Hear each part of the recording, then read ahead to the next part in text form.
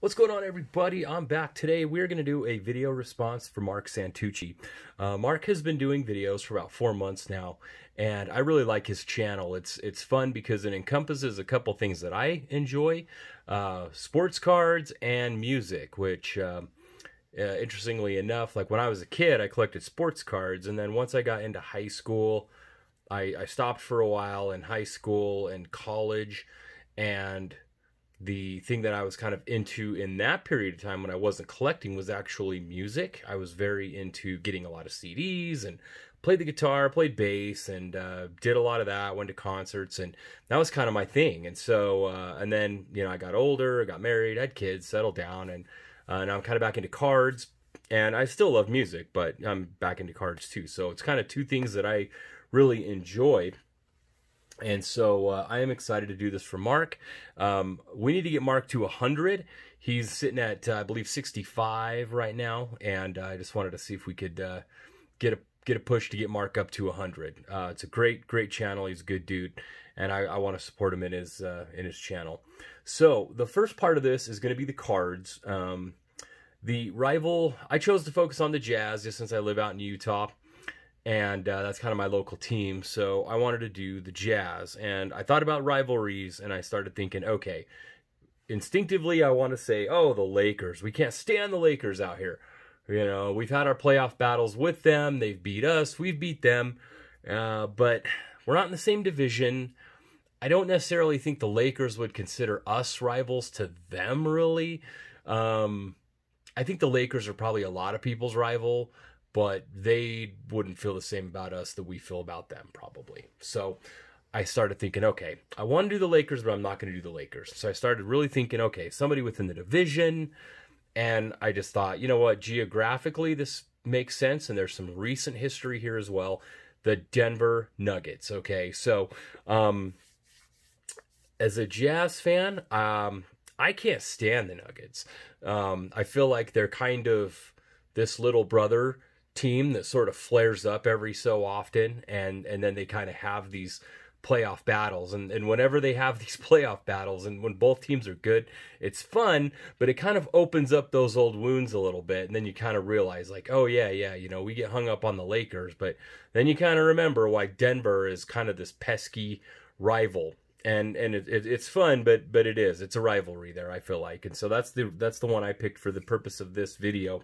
And so the first card that I want to share with my collection that is of the Nuggets is David Thompson. And this is the one, if you watch my recent videos, you remember I picked this up in Arizona on my recent trip down there. And that is his rookie card from, I believe it's 75-76 tops.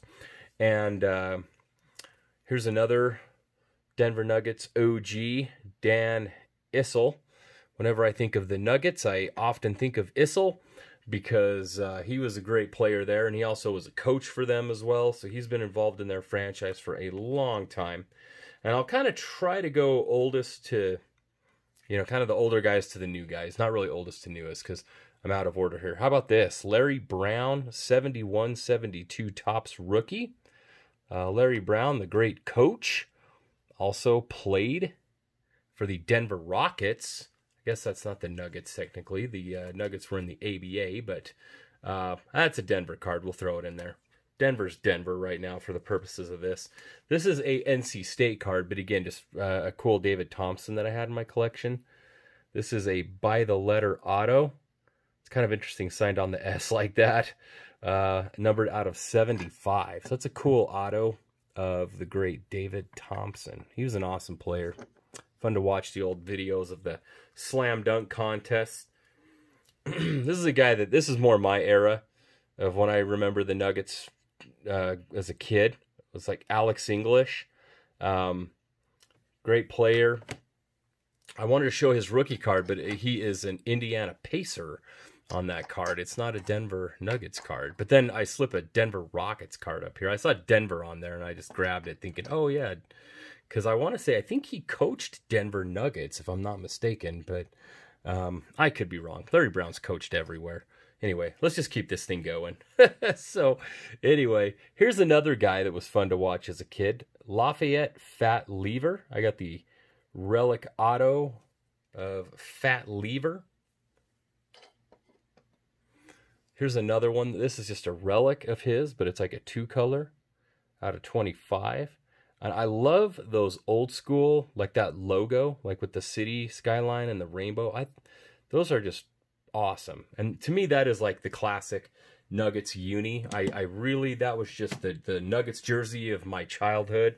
The first Jazz game I ever attended in person as a kid was against the Denver Nuggets in like 1989 at the Salt Palace. And they were rocking these unis here. And I love them, man. For me, that's just a classic look. I was glad that they did come back to a variation of this jersey. But yeah, recent history with the Jazz and the Nuggets. So as I show these, I'll kind of try to recap this. Let's get this Poser Rockets card out of here. I don't think that really counts as a Nuggets card now that I think about it. Shouldn't have put that one out. We'll put Mutombo there.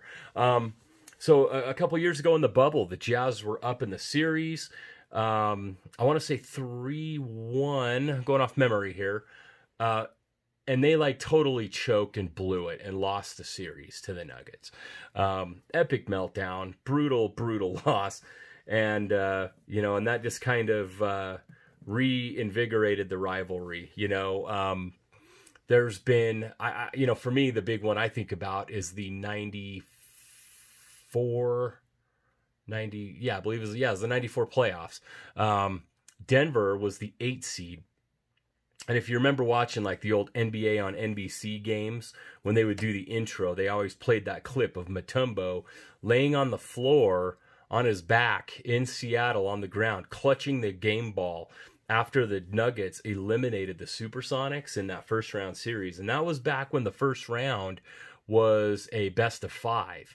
And a lot of people kind of speculated that that might have been one of the reasons why they did away with that 5-game first round series and went to the full 7-gamer, just because the, you know, it kind of lessens the likelihood of an upset like that. And Denver knocked them out. And Seattle, I remember watching the Sonics that year. I mean, they had Detlef Schrempf. They had just gotten from the Pacers. He was coming off a like 6th man of the year, you know, a couple All-Star game appearances. I mean, Detlef was really good. They had Kemp and Gary Payton and, you know, Derek McKee. They had a good team. And, you know, I remember going to a couple of the Jazz and Sonics games that year and being really impressed with Seattle and thinking they were going to win it. They looked really good. And then when Denver knocked them out, I was floored. So the Jazz got Denver in the 2nd round that year, and the Jazz ended up beating them, but man, it was a dogfight. And I can't remember if it went 7. It went like either 6 or 7. It was a long series. And you know, and it was just like there was a big deal that in one of the games in Salt Lake, the owner, you know, the late Larry Miller, he got into kind of a verbal altercation with some Nuggets fans at the game, and it just, you know, it was just a heated deal. And the Jazz did end up winning the series, but it was not an easy win.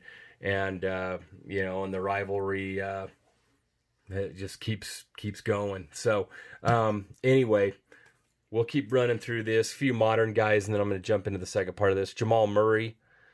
This guy's a fun player to watch. I'll be curious to see how he kind of get some focus there. GMA 10 on the Don Russ rookie. See how he comes back from that knee injury. And then how about the Joker, reigning MVP of the league? I got a couple of shiny ones of him. This is a GMA 10, and this is called the Purple Shock Prism. And then how about, let's get some Nuggets. We'll get a full Nuggets card run up here. We'll get the My House up there as well, the purple. So those are some of my favorite Denver Nuggets cards from my collection. You know, I say like, oh, I can't stand the Nuggets. I hate the Nuggets. I mean, you know, sports hate, right? I mean, I don't hate them, but it's definitely a passionate rivalry between the two teams, and so it's fun to see. Fun when both teams are good. I did want to show one card before I dive into the music angle of this, and this is just because Mark is a huge Dr. J fan. I wanted to show my Dr. J playing era PSA signed card there, just kind of show that. He is a huge Julius Erving fan, so I wanted to get a chance to bust that Erving out. And then the next part, I'm going to kind of run through this quick, so we're already at the 10-minute mark. he wanted us to share some of our favorite guitarists. So bass players don't count, I was told. I wanted to vote for Cliff Burton of Metallica. So I'll just kind of throw him out there. Amazing guy. I like Les Claypool. He's another amazing bass player. I used to be a bass player, so I love bass players. So those are some of the guys that I love to listen to and still do. But I love guitar as well. Guitar is awesome. And I'm going to share a few of my favorite guitarists. And so I'm just going to show I got like the price tag residue on the front of this jewel case, so it's not as good. Take the jacket out. My first one, how about Eddie Van Halen? This is the cover of the 1984 album.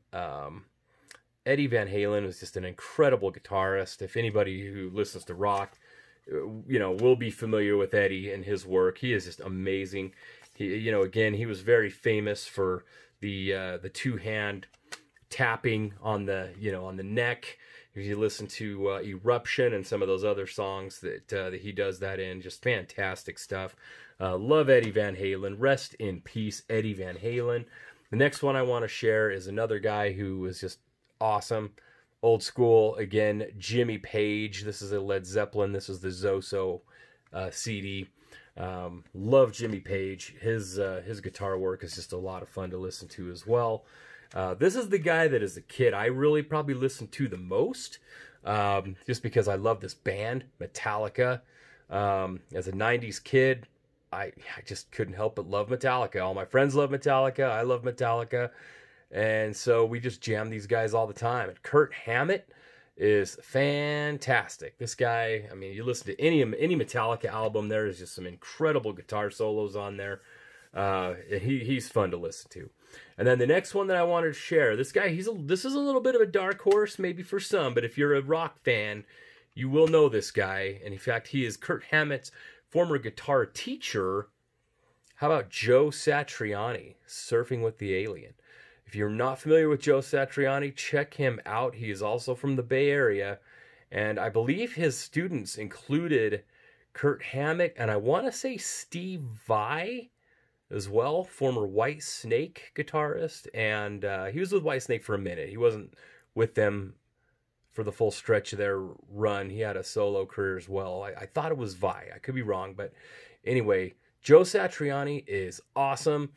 Track 4 on this CD is called Always With Me, Always With You. It's just guitar. It's just awesome. He's really, really good. So those are my 4 that I wanted to share. Mark, thank you for the opportunity. If you guys aren't familiar with Mark's channel, again, go give him a look. He's got a great channel, great cards, and great musical insight, great musical taste, I might add. And that's all I got. Thanks for watching, and we'll see you on the next video.